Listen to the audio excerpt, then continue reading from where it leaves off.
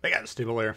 Today we're going to be checking out the Parseval Tier 7 German carrier. We got two builds to examine. Starscream, which is featured in this game. There's the build. Base trait increase, aircraft speed, level 12.1. We got 1.3% boost, maxed at 2. Special perk there in slot 2, aircraft return speed, max 20%. And then the HP goes up by 4% per plane type. Here's the build. A lot of you guys would probably have Geisla. Now, secondary guns on the carrier, that's fine, but it's not really that important in my opinion. If you got ships that close to you, you're already in trouble. Increase the damage and armor pen of your plane's AP bombs, though. That's pertinent to this line. We do have the AP bombs on this. The trade-off, if we don't have that, which we don't have available on the Transformer Commander, then we're using the slot 4 perk that increases the plane speed. Now, when I got 2 points into that slot 4 perk, it's a plus 2% boost, max is at 4. So technically with this Transformer build, we could boost the speed of our planes by 6% if the thing's fully maxed, and we're using the base trait along with that slot 4 perk, which you probably would be doing. But anyway, the difference between the builds as is right now is 195 knots compared to 189 on my torpedo bombers, and same speed for the torp bombers. So 6 knots difference here. We could more than double that. It would probably be about 13, 14, 15 knots in the air, which is fast. I mean, we'd be well over 200 knots in the air. Compare that to the 156 knots that the Lexington's planes got. And note these jet planes here. This is the skin that you can get with the Parseval here for the Transformers. We're getting spotted here, though, jumping into this game. We're going to be looking for destroyers. We noticed there's only one. Both destroyers on our team were either above B or C, so we wanted to trend towards A. We immediately spot 3 battleships south of A, so we know the destroyers aren't there. Cut back to the middle, start getting shot, immediately go to the torps, begin the run. We want to spot this thing. He's going to pop the smoke, stop dead in the water. We're going to, of course, launch directly at him. And this is a pretty solid open here. We've spotted the back line, basically. Everything except for the second destroyer has been discovered, I believe. And we hit the guy with a torp and immediately go back into a follow-up run on the gas cone. And we get a couple torps off there with a quick launch and actually connect with both. So the opening hand for the Parseval, 14k plus. So not a bad open there. We did do some significant damage to the Lightning. Of course, we're still on the hunt for their other ship. I think it's Kagero. Looking on the map there, it looks like he might have been briefly spotted. But this is kind of a great opener here. Now, the Germans, the AP bombers are kind of the least effective when dealing with the destroyers. So since I have a hunch that we got destroyers in the hood here, we're immediately going back with the torpedo bombers. The torpedoes on these things very fast. Comparing them, 58 knots in the water. Compare that to 50 with the Americans, 52 with the Japanese on my builds. So this is kind of the way that I would personally recommend dealing with the destroyers as the Germans. Load up with the torp bombers. A lot of nations, it just depends. I think like the Americans, you can hit them pretty well with the HE, the Japanese, HE as well, and the torps. I mean, the more skill you get at these, the easier it is to hit these destroyers. Once again, Lightning makes the same mistake. He drops the smoke and anchors, and we, of course, plug him with another torp there. He does have a flood that looks like it's stuck here as well. So you can see the damage ticking up in the corner there. You can always check that, whether you're playing destroyers, carriers.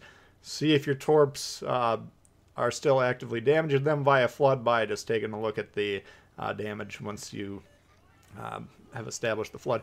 Anyway, now we'll see the AP bombers here. And even if we hit the sky, which isn't going to be easy, these things are going to do very little damage. Okay, the HE bombers in general, there we get them with the flood though. But the HE bombers in general, if you hit the destroyers with those, you can get good damage, get good mod damage. But like an AP shell on a destroyer, that's kind of the same idea with these AP bombs. They're not going to get a lot of damage. So we're still going to want to be spotting these destroyers. And we do have teammates that are actually doing a pretty good job shooting these guys.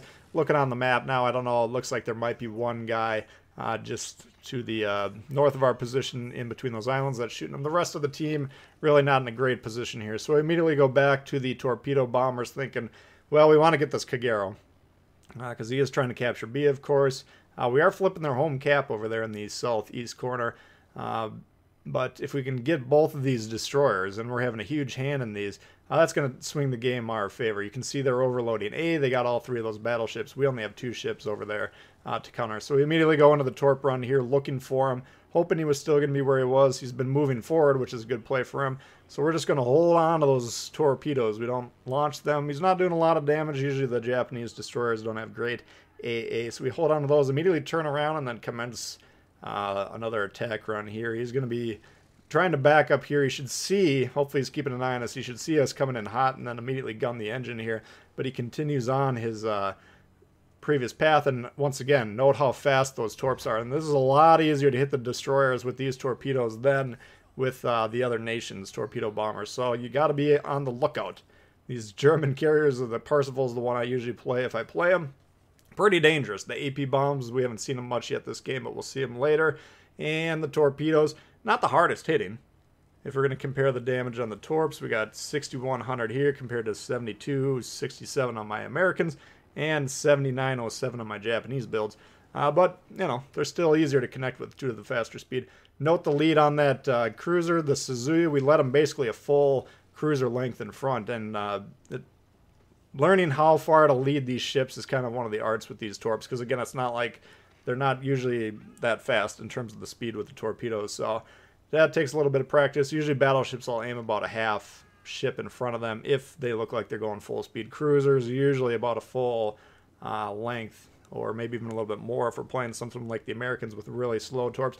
Anyway, Suzuya, he's kind of going right up the gut, and if you're looking on the map, most of our guys are separated on the edges of the map, which is fine. We actually got a member, a channel member, Lubowski on the other team in the Jean Bart. He's actually going to get the top score in this game. So he's doing a great job in the East, clearing that out. They quickly captured their home base, and now they're just pushing into those guys, the backline Betties in the back.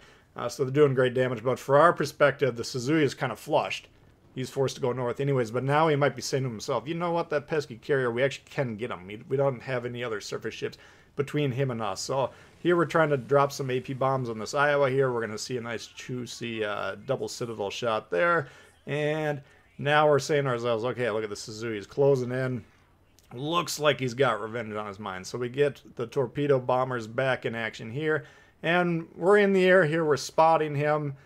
So those guys that are pushing through the east, now they're actually curling south of B. So they will have shots on them, and you can see there are actually shots coming in here. So now at this point in time, if he was thinking about attacking us, and he never really got on B, so I think he was just either running away or thinking about killing us. He wasn't trying to play the cap like he should have been.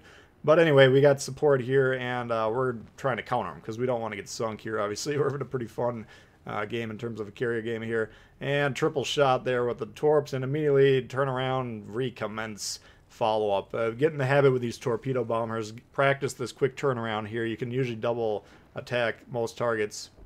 And effective shot. Good shot there. That's actually Lubowski, our channel member there. Great game there. Great shot there, making sure we're safe. And since we once again held on to the ordnance, we're just going to go over here. This was the 3v2, keep in mind, the red overload. Now they got a 2v1 over here, but Nagato low and Joja on our team pretty low. He's got about quarter to a third of his health left. I'm thinking Nagato's probably going to go for the ram here, so I'm trying to close in fast. He's also got other shots, presumably from Lebowski, or there's fellow ships over in that area. You know, so they're all trying to finish him off. Once again, we don't get the shot off here, so we just hold on to him, and we're going to go ahead and try and torp this Georgia. There's no real reason. I guess we could have, I don't know. I guess we just pulled off of that thinking, maybe let's just try these AP bombers or whatever. But keep in mind here, this Georgia on their team will kill our Georgia.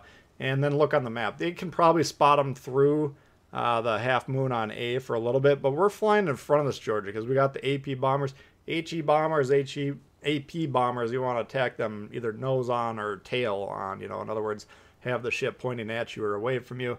Torpedoes, of course, you want to hit them crossfire like a broadside shot, like most of the guns. So we're trying to achieve that position, but as he's trying to disengage here, we're also keeping him spotted. So we're going to be getting bonus spotting damage, XP, and even if that's not a huge factor in the score, it's still the right play. We want our team to be able to shoot at this guy for free. He can't see them, but they can see him.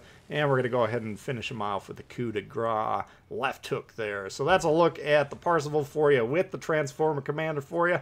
And hopefully you guys enjoyed it. If you did, please hit the thumbs up. New to the channel, consider subscribing. We got lots of World of Warships coming all the time. Questions, comments, leave them below. Do love to hear from you, and we'll see y'all later. Peace.